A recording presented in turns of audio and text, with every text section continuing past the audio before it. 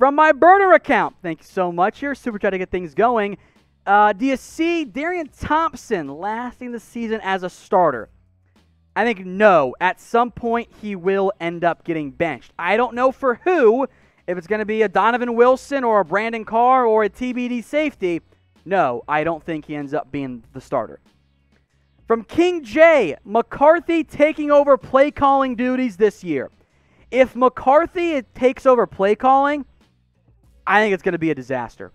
I think it is absolutely going to be a problem for the Dallas Cowboys because that means Kellen Moore was so bad, McCarthy took over after he made a big deal about Moore being the play caller. So I'm going to go with no, that does not end up happening.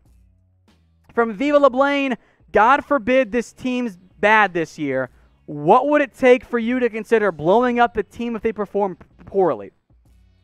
Knowing that injuries and stuff could be a factor, if they don't make the playoffs, I'm not saying I would do it necessarily, but at that point, I would consider it. At that point, I would consider saying, you know what? It just needs to be reset. There are just fundamental problems. Let's tear it all down and start from scratch. If they fail to make the playoffs, that's my expectation this year.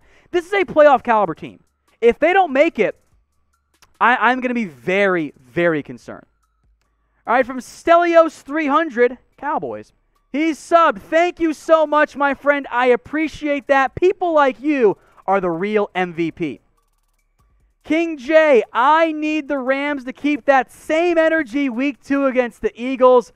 I will be livid if the Eagles beat them when we couldn't. I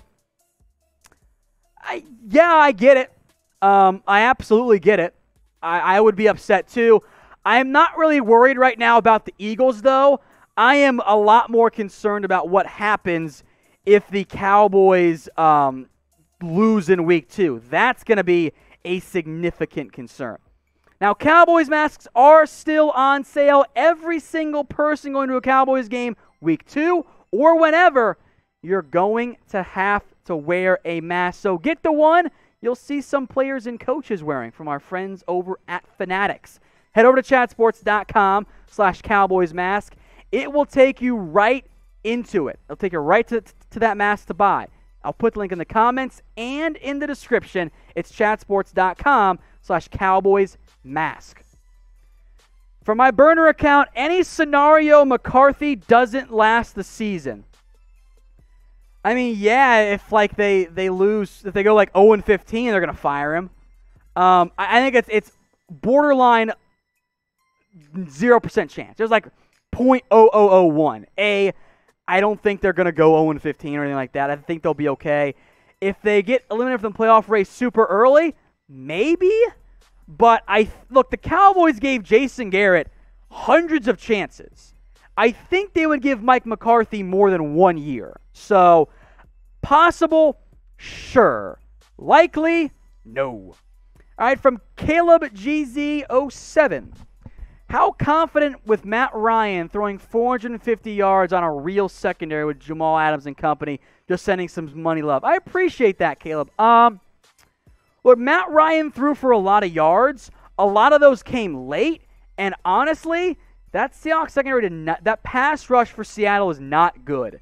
So the secondary might be good, but the pass rush is bad. It's kind of the inverse this week. The pass rush should be good for the Cowboys. The secondary is not. So I think Matt Ryan will have some yards. You will need your offense to score this week if you're going to win, and that's going to be the case every single week for this Cowboys team. From Feed21, what do you think about Diggs? I love him. Think he could be elite. So far, for week 1, I'll take it, baby. I'd love to get him some more plays on the ball. Don't miss so many tackles. He made a big one late, though. That certainly matters. I thought a really good week 1 showing. It's going to be up and down. He's getting thrown to the fire against the Falcons, I'll tell you that much. Zeke, I agree. He looked awesome. I thought Slim Zeke was in full effect. I was really pleased with how well Zeke played. I feel great about Elliott for the rest of this season. I think he is going to be a big-time player for the Cowboys. If you thought he was bad last year, you're not going to feel that way this season. As a reminder, we've got everything you could want here around the Dallas Cowboys. That includes we break down the latest news, the latest rumors, watch parties during games. We do mailbags like this one. And, folks, if we get to 69K during the live, not during the loop, we're coming up on it. I get to slap my boss, James, across the face. Yeah, can't wait to do that. We are at 68,916. Guys, we can do it. Got over 1,000 watching right now. I know you're not all subscribed. This is the last push for it. Get us to 69K, and I get to slap him across the face. Medial 7, McGovern was a healthy scratch. Is he all hype? Maybe. Here's the thing with Connor McGovern. We've literally never seen him play in the NFL. 3rd-round pick. Cowboys liked him. Missed all of year 1 with an injury. And then you were right.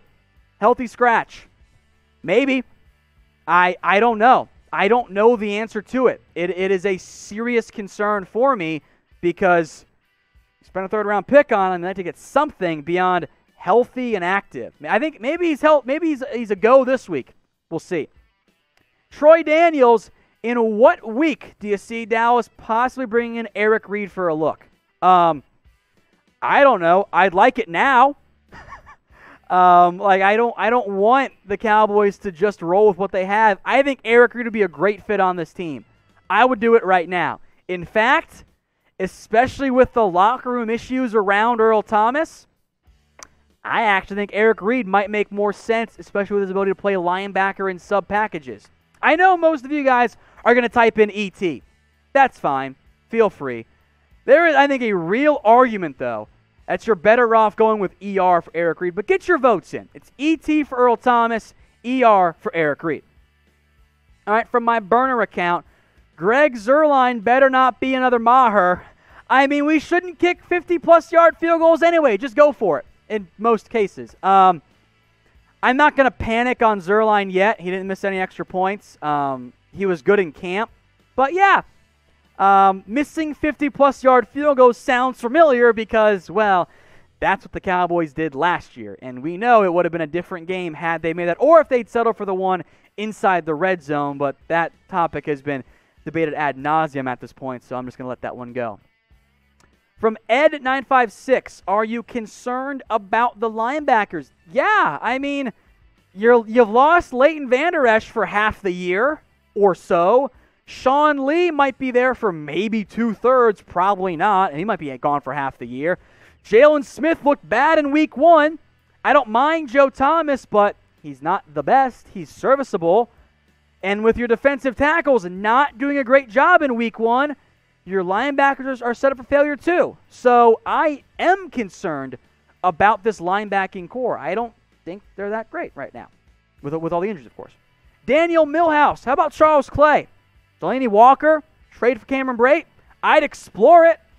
I don't think Charles Clay is that good anymore, but if Dalton Schultz can't catch again, yeah, I'm going to go look for another tight end. I think the Cowboys should be doing that right now. Hazuni, is our secondary enough to stop Julio and Ridley? The secondary alone is not going to be enough. Those corners, they're not on the caliber of a Julio Jones or a Calvin Ridley. Maybe Diggs or Awuzie can slow down Ridley, and I think Brown or Lewis can stop Gage. There's no one to stop Julio Jones, though. Cowboys don't have that player. But secondary alone is not how you win in the passing game.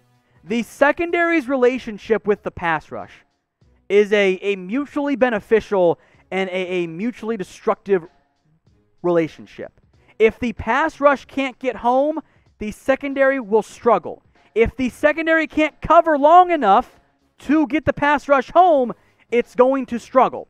So my hope for this Cowboys team, 3rd and longs, they get there and give the pass rush a chance that it didn't really have against the Rams. From Caleb again, any word on Jared Valdir? As of right now, no. Maybe that changes next week. He was brought in for a workout. The Cowboys will consistently work out players. This is them building out their break-in case of emergency list. I think Valdir is a better football player right now than Cam Irving, but we'll see what ends up happening on that one. Nicholas Frank should have kept Old Man Witten. Not really. because Witten didn't want to be a backup. He didn't want that role for the Cowboys anymore, wanted to get a shot somewhere else. He would have been more expensive. The number 2 tight end role before injury was just going to be a blocker. Dalton Schultz is a better blocker right now than Jason Witten. I said it. There, I did it. And if you want to upgrade over your pass catcher, get somebody better than Jason Witten. Those guys, I think, are out there. So I don't want to bring back Witten. I'm not interested anymore. He is a Cowboy, great Hall of Famer, Ring of Honor guy, first ballot, all of it. I love him. Don't get me wrong. But he's not the same guy anymore. I'm not interested. So I say no. I get some of you want to do it. But at this point, I'm not interested. I'm typing in my 0 for no. All right, Alicia, signs, Snacks, and Eric Reid. Look, we've mentioned Eric Reid a lot. I'm in. I would like to get Damon Harrison. I'm not convinced the Cowboys are. Signing both of them, I'd say is pretty darn low. Signing one, it's possible. I think Damon Harrison helps you against the run.